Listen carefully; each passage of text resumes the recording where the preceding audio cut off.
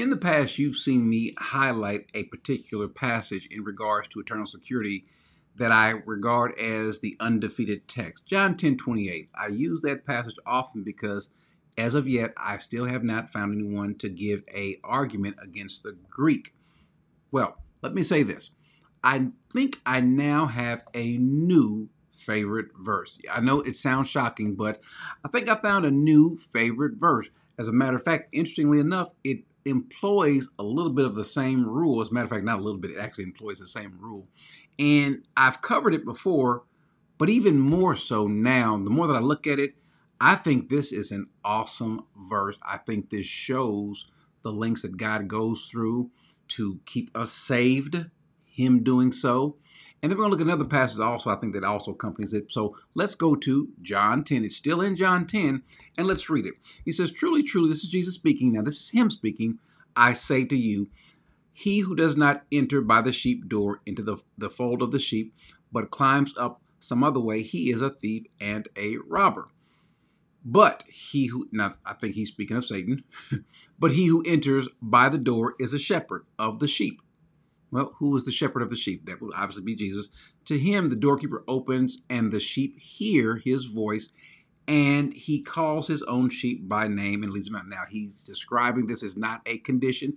This could not be taken out, even grammatically, that the sheep have to hear his voice in order to follow him. That's not what it says. It says the sheep hear his voice. That's not a condition. This is stating what they do. The sheep are hearing. Akue, they are listening, however you want to take it. They are listening. They hear his voice, and he calls them. That clearly is also not a condition. It's not that if he calls them, saying that this is what he does. He calls who? He calls his sheep by name. In other words, he calls his sheep Corey, Frank, Mary, Sue, Sheila, Terry.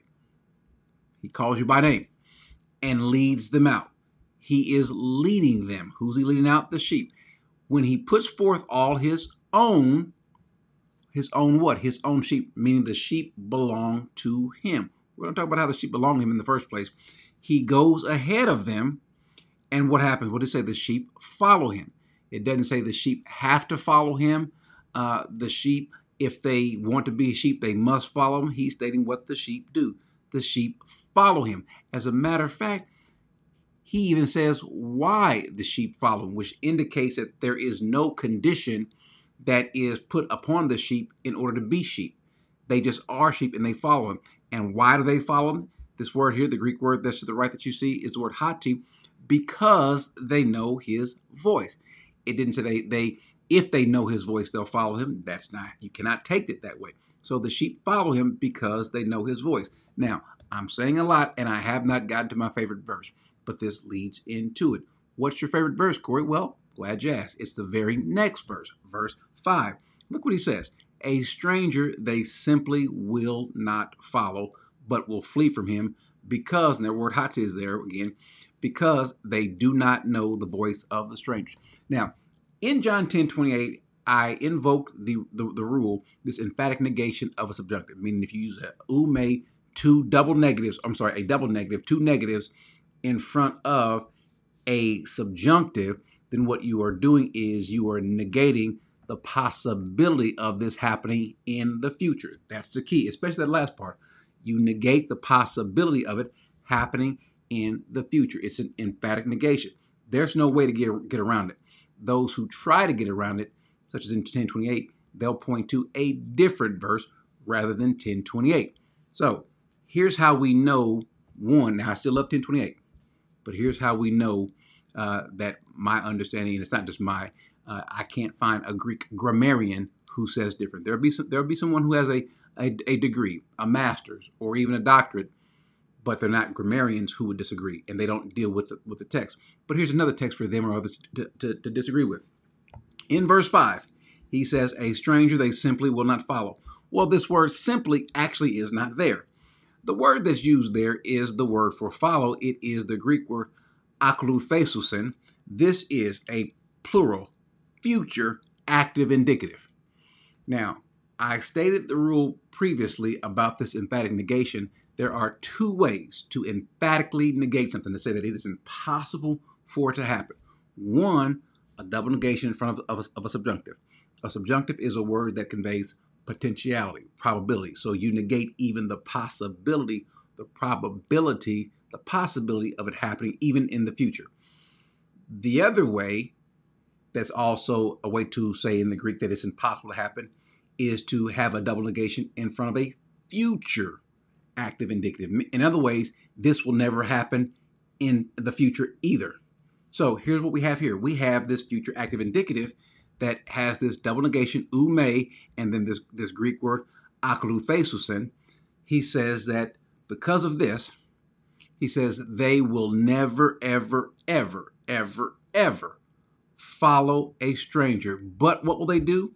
They will flee. And oh, by the way, this is also this is in future tense, but it's a middle voice, so they will never follow this person. I'm sorry, they will flee. They absolutely will flee. They will flee from it or from him or whomever. So whatever is going to cause a person, whatever you think that would cause a person to stop believing, to stop following, to stop listening, to stop bearing fruit, whatever it is, it's got to be something on the outside versus something on the inside. We know what we have on the inside. If you're a believer, you have the Holy Spirit. And so here you are walking, if you indeed are saved. That is, if indeed you are saved, then what is going to draw you away? What is going to captivate your attention? What is going to get you to possibly return to your old nature? Whatever it is, whatever that voice is, whatever that calling is, he says you simply will not follow it, but you will flee. Why? Because they do not know the voice of the stranger. But they do know, we do know, the sheep do know the voice of Jesus. This is what he was saying. And so this even emphatically rejects the possibility of anyone walking with or going towards a stranger, a strange voice, sin in the future. He says, a stranger they simply would not follow. Something foreign, something belonging to another, something strange, something that is not theirs. So when we say stranger, it doesn't necessarily mean a person who they won't follow. No, anything that is foreign to the Spirit, anything that is foreign to our lifestyle. That's literally what this word means. This word alatrio, which is anything that's foreign, anything that is strange, belonging to something else, which would be sin, which would be of the world. So anything of that nature, he says, verse 5, we simply will not follow. And he gives the most emphatic way to say it cannot happen now or in the future. And we know it can't happen in the future because, again, this is a future active indicative. So it negates it happening in the future. Interestingly enough, someone might even want to ask, well, how is that possible, Corey? How do you know what someone is going to do in the future? Well, because we are saved, because we have the Holy Spirit, there's a passage that we don't really equate to this topic as often as we should. So let's go to Romans 8 and see if this passage makes sense in light of what I just said. Paul says, and we know that God, the active agent, causes. He's the one. He causes all things to work together for good to those who love God. So it's God that is, whatever's happening, he will cause it to work together for the good of who? Those who love him. So let's say if you are a believer, you love the Lord on day one. There are those that will contend that it's possible to not love God in a year or in a week, in a month, in 5 years. It's possible to follow him. It's possible to believe in him. It's possible to have faith in him today, and then a year from now, a month from now, 10 years from now, not follow here, have faith. Well, what does this passage say? God will not let that happen. Why? He will cause all those things to work together. Why? For the good of those who love him. So for those who love him, those believers on day one, he is going to make sure, he is going to work, and there's the word that's used there, this word that's cause is sunerge. He is going to work with all those things and cause them to work for the good of who? Those people who love them. Who do we call those people who love him? Those sheep. Those sheep who love him, because he also says in other parts that he will cause us to be his God. To be his children. He will be our God. We will love him. He states that. And we also know that because he can make these declarative, emphatic statements. These are reassuring statements, such as we find in John 6:37, where it says, all that the Father gives to me will come. I'm sorry, all that the Father gives me will come to me. That's a promise. That's a statement. They will come. And the one who comes to me, I will certainly not cast out. Oh, by the way, there's that emphatic negation that's ume ekbalo, which is there will never, ever, ever, under any circumstances, the possibility of them being cast out in the future. It won't happen. He says, for I come down to the will of, from heaven, not to do my own will, but the will of him who sent me, that is the Father. And this is the will, that all that he has given me, that's all of us sheep, he will not lose any. So all that he gives to him, he won't lose any. Why? Because even if there is a sheep that may look over there, that may want to stray away over there, that may want to walk over there, that may want to stop and look back, what is he going to do? One, he's going to go and get him because we've seen him say so, but also he's going to cause everything that's happened for the good of that sheep. Meaning, if they lose their salvation, if they walk away forever and perish, that means he did not call that thing to work for that sheep, that person who loves him, their good. And so it is literally impossible. And so to see, going back to my new favorite verse, going back to John 10:5, that's why this is so reassuring. Anything that is strange, foreign, on the outside, greater is he that's in me than he that's in the world outside of me. The Holy Spirit is greater than that. A stranger, which is going to cause what's going to work in us, a stranger we simply will not, or we will never, ever, ever, under any circumstances, follow that strange voice, that strange thing, anything that is foreign. But what we do, he says, we will